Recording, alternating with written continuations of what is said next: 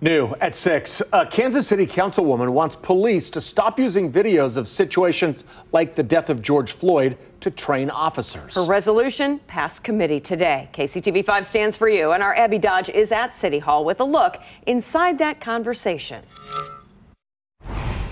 In a council meeting last week, Melissa Robinson learned KCPD used a video of George Floyd's arrest to train officers.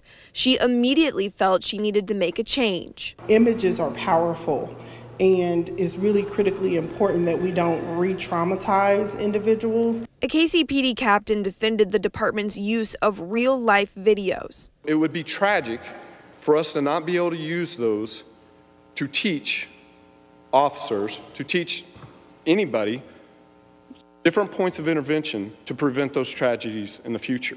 If I had my way, we would have no more videos because we wouldn't have this happen. The resolution goes to full council next week.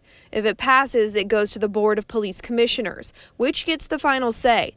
They'll determine if KCPD will continue to use videos of people who police have killed without the family's consent.